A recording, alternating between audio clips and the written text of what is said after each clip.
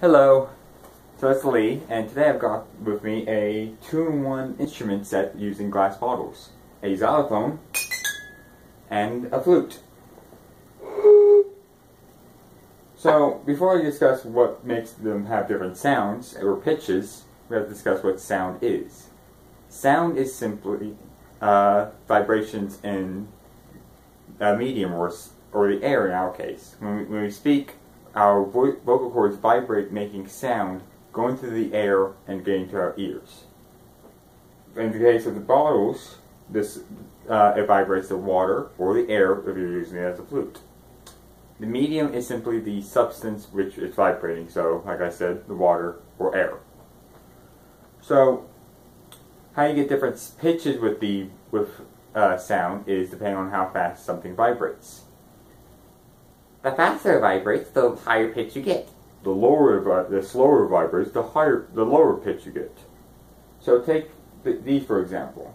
This one has less water than this.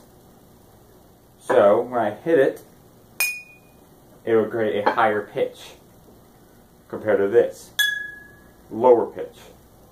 The reason being is because there is less water in here, the water can vibrate faster. The entirety of the water can vibrate, making a much higher pitch. The one with more water, the more water it has, the slower it will vibrate. The entirety of the water will vibrate, making a much lower pitch.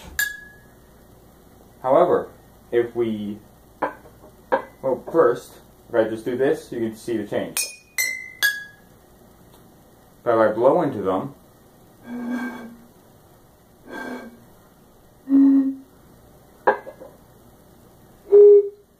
the pitch gets reversed.